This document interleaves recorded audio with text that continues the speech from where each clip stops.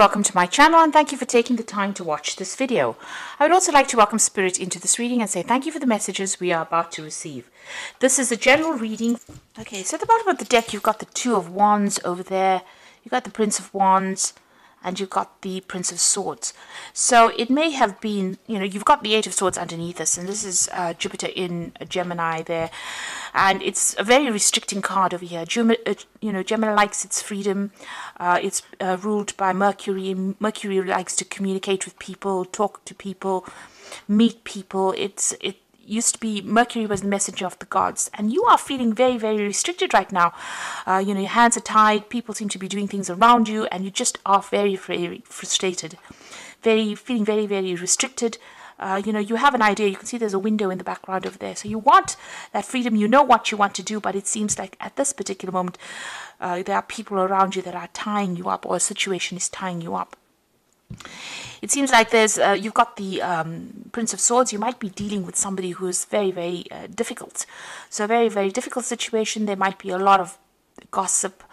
Somebody's instigating things there with that Prince of Swords and, causing a lot of chaos. You can see a door is closed in the back over there. There's a coffin in the back over there. So you want to end the situation. But it seems like doors have closed for you there, or you feel as though you can't seem to get through it. And, you want to put an end to the situation. But it doesn't seem like that is going your way at the moment. And it's really causing a lot of restriction for you there. You've got the Prince of Wands. Now this is about freedom coming in. So whatever situation you're going in through, it looks like you are going to be able to make a move and change the energies. You can see this Prince of Swords actually walking away.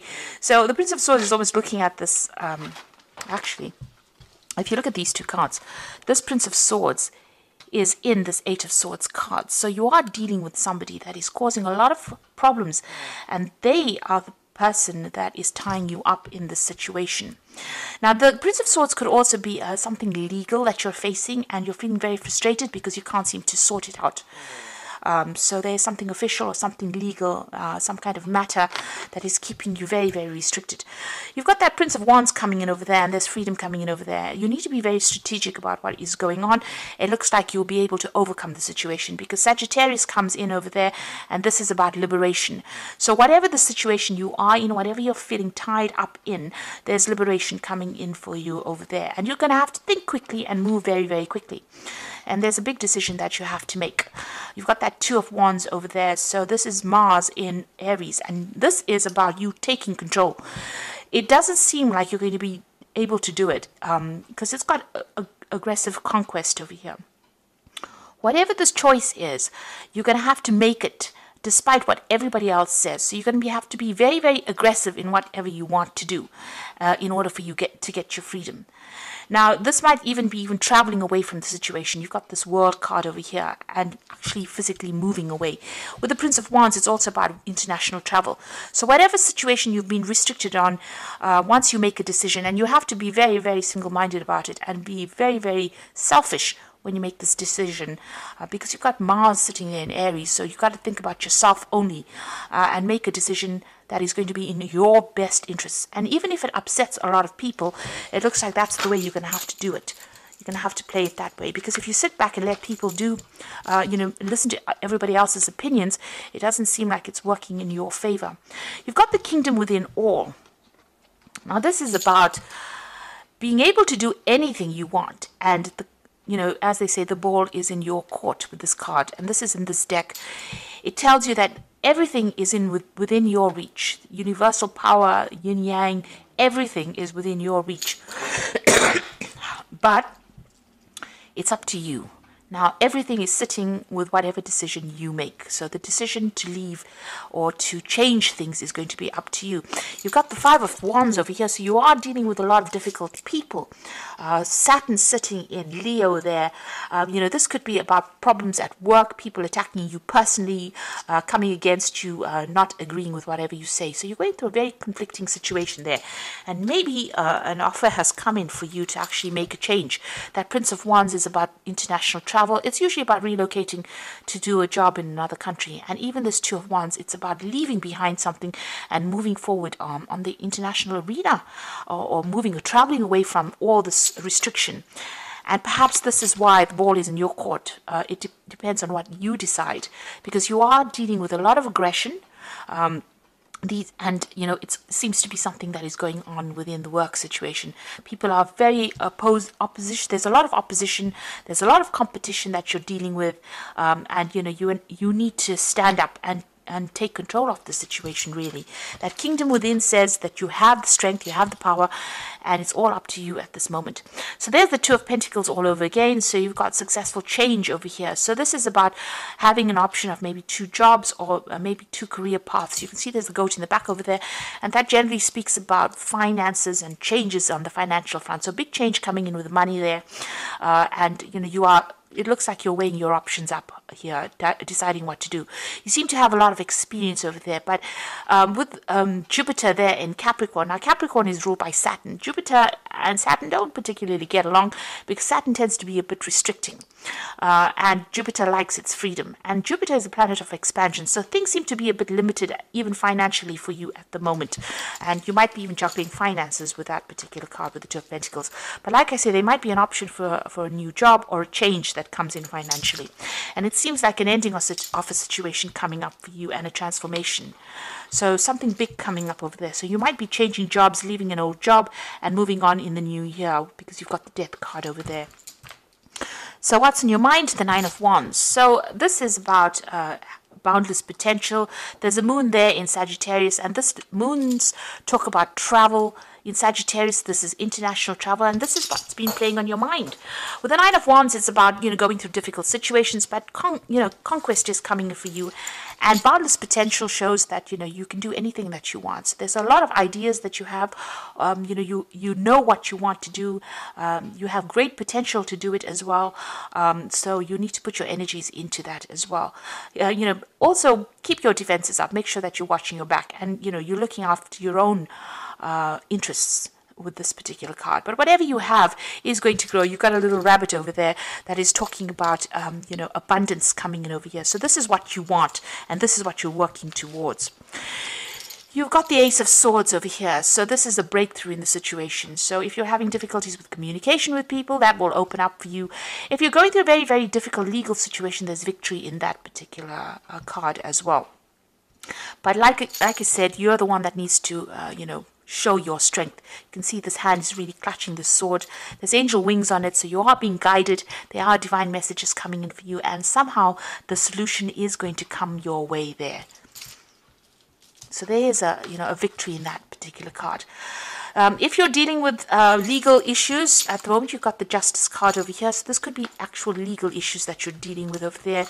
And there's a breakthrough that comes in over there. And it looks like it's going to be in your favor, whatever legal issue you're dealing with as well.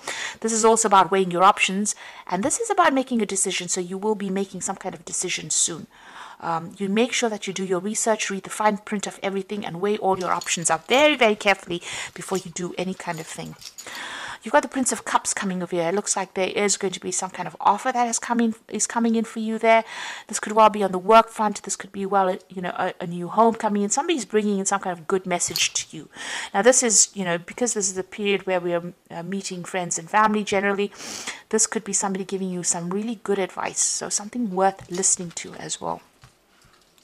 This could also even be a romantic offer that comes in over here, but it looks like it's something kind of really good advice, something that you can take and make, something constructive really coming in for you there. You've got the Lover's card, so there's a choice. It seems like you are reviewing your life. You can see all these people sitting in the cinema here, looking at the big screen there, as a different, you can see there's couples, there's single people over there, there's old married couples here as well in this card. And this is a card about choice. This is also a card about reviewing your life. And that seems to be what you're doing at the moment. You're actually looking at all the decisions you've ever made in your life. And you're looking to see whether or not, because you have to make some kind of big decision right now, it seems like you're doing a life review of previous decisions that you made. And it's a good thing because you've learned a lot from your previous experiences, in decisions that you made. And taking all that into account is how you're going to make this big decision about moving on. Because at the end of the day, that Kingdom Within card says that this decision is going to be in your hands. And it's a really big life-changing decision that comes in for you. Now, you're going through the Five of Pentacles over here. This is financial trouble. You've got Mercury sitting in Taurus. Not a very, very good place to be. This is Mary and Joseph being thrown out of the inn. You can see the money's lying on the floor. So there's been a lot of financial loss. There's been loss of security. But you can see in the distance there's that a star. And this is the guidance that's coming in over here for you. This woman is riding a bull. So really follow the money is the advice from this card. So even though you're going through financial problems, it's important to you to look to see where you are going to be paid the best and then follow that. It looks like you are being divinely guided as well over there. And you're going to start something new because she's clutching this baby here. So this is something brand new. And, although she's looking back, she's still moving forward. So, you're still looking back at something that you're going to leave behind because you've got the death card. It looks like you're ending maybe an old job situation or even a life situation. You're moving forward and you are being divinely guided. And even though you're going through a difficult period now, that's about to end because you've got the 10 of Pentacles immediately following it. So you've got the 5 of Pentacles going into the 10 of Pentacles. So leaving whatever situation you are, whatever insecurity, whatever heartache and heartbreak and financial loss that you've gone through, leaving that situation behind is going to bring in the 10 of Pentacles over here, which is the concrete accomplishment card in this particular deck. And then Mercury goes into Virgo, which is in its own sign. And you can see all these pentacles here falling. This is the Tree of Life pentacles. And you can see this is a family situation. You can see people bowing down to this person over here. So it looks like whatever you go into, you will have a lot of people who will give you a lot of credit. They will recognize your skills and talents. They will almost, it's almost like they're worshiping you. Gifts are coming in over here. This is gifts to the Christ child. So this was, it's a time where you're moving from a period of real lack into real abundance and something where you're going to be able to lay down, financial security. So finances are coming in. Things are about to end. The 10 of Pentacles also talks about ending an old job because things are not working out over there. And, it's about time that you moved on, and move on to something where you are taking on the role more of a teacher, taking on that role because you've got Mercury sitting there in Virgo. And this is about the new thing that you're going to be doing is about learning things. It's about teaching things, and that is going to be the thing that brings in the money for you. You've got the Moon card over here, so something is still not being revealed to you. There's still something hidden. And maybe people have hidden agendas, so just be careful of that. The Moon card is your card. So this is about also your psychic intuition and looking at things, from that perspective. So very, very important to listen to your dreams with this card. And, this is, because this is the card that is ruled by Pisces, whatever dreams or whatever messages are coming for you are definitely divinely guided. You've got that star coming in over there, divine guidance over here.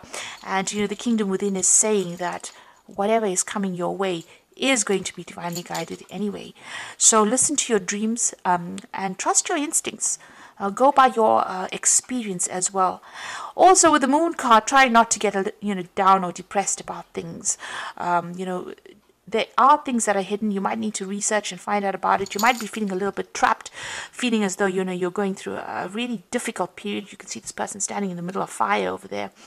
But you've got this fortune teller over here. So the Wheel of Fortune is going to be coming in for you. It's going to bring in a lot of messages for you, a lot of change for you, rather.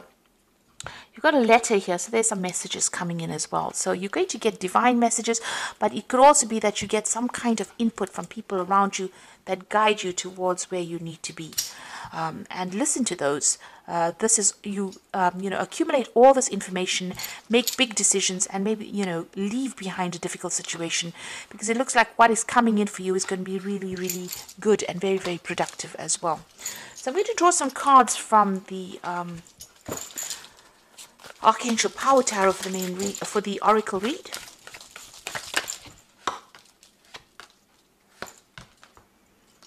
Okay, so you've got the Nine of Ariel over here, which is about independence and moving off on your own pathway, and your dreams are fulfilled. Hard work leads to great success.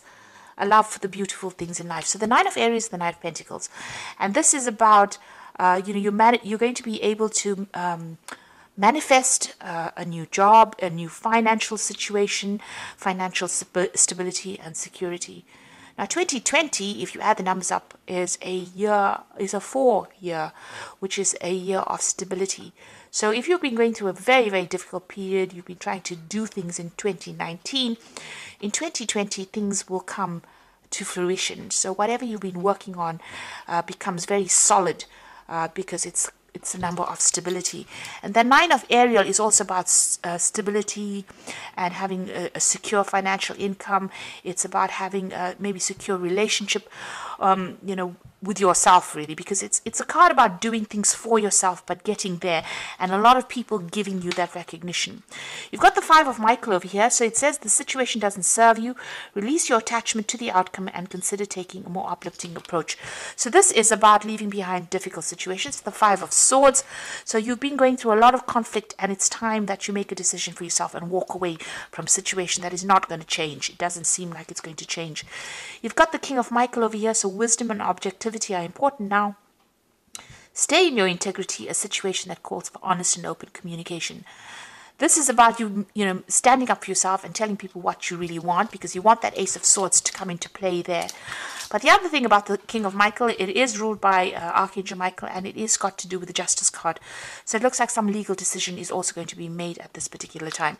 Since you've got the Ace of Swords over here, it seems like once the decision is made, you are going to cut ties with whatever is going on, and you're going to move on. And you know, the Oracle cards are advising that if the situation is not serving you, instead of sticking around and facing all the conflict that you've been going through, it's time for you to look after yourself and move on. So I do hope that this reading has resonated with you, and please don't forget to like, share and subscribe. And thank you so much for watching. Take care now. Goodbye.